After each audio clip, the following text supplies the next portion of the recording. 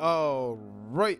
So on the screen we got Super Falcons players at the dinner table. Well, it seems like they're done with dinner and onto their cell phones, but the NFL have announced that there are 19 players in camp at the moment. Of course, we have 4 players dropping out. We talked about that in the previous video. Halimatu Ayinde, Osinachi Ohale, Christy Uchebe, and Regina Otu. And in that video, we talked about Esther Oyenezide coming into the team. And I also said Akudo Ogbonna was a player that should have been brought into the team.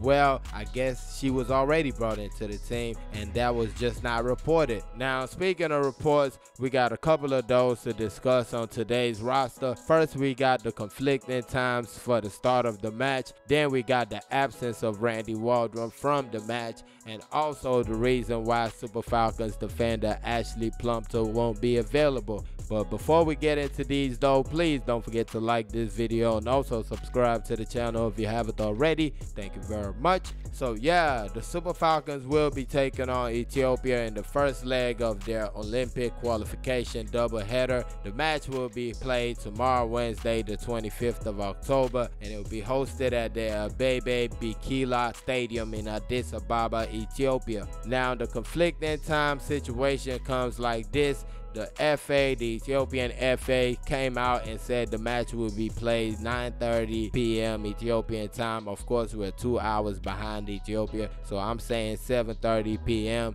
But then Google comes with their own saying the match is going to be played 1:30 p.m. Nigerian time. So I don't know which is which. You can just do this. Since we know where the game is going to be played, it's going to be played on YouTube. I mean, not where it's going to be played, where it's going to be broadcasted. It's going to be broadcasted on YouTube. So you can just check it out 1:30. If it doesn't show then, you know it's 7:30. But if it does show then, you check it out. The link is going to be in the description. They've not put the link for the exact match, but you get the link to their channel. They're definitely going to be showing it. They've promoted it and everything, so they're definitely going to be putting it on there. Either way it goes, just keep tabs on it, and hopefully we all get to watch the match, because that's one thing to be preparing for a match, then all of a sudden miss it.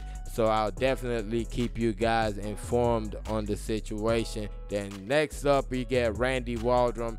Randy Waldrum apparently is going to be missing the first leg against Ethiopia. He's not going to be there. He's going to show up for the second leg, which will be played the 31st of October. But this match right here is going to be coached by his assistants. His assistants have been with him basically since he took the job, and this is a big job for him right here. And it's just crazy. It's like everything that is going to happen always happens when the Super Falcons need to qualify for the Olympics. I don't know what's with it. I know this is not such a serious situation, but it's so serious for me because we've missed this ticket so many times, and I don't even want to see anything go wrong because I get skeptical, and I'm one person who doesn't get skeptical. But this situation right here is real serious. Randy Waldrum's not going to be there. I believe Pittsburgh got a couple of matches, or got a match on the day or in between those days. They're in a tight playoff race.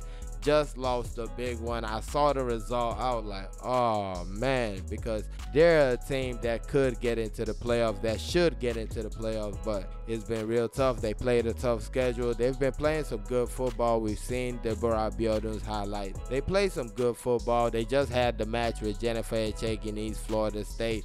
They lost that match. So I believe they just need him around at least for this one or two.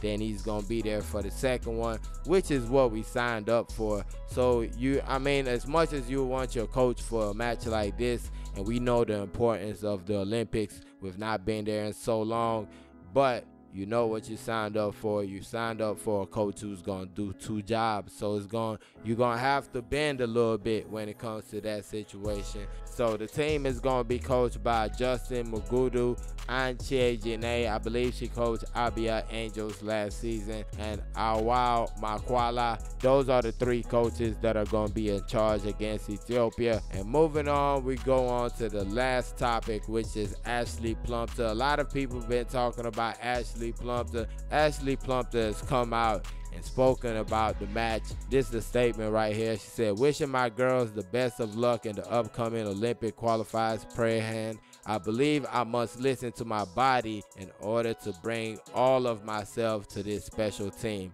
Always proud to wear the Super Falcons green, and I look forward to representing the colors again soon. So there it goes right there. She's thinking about her health.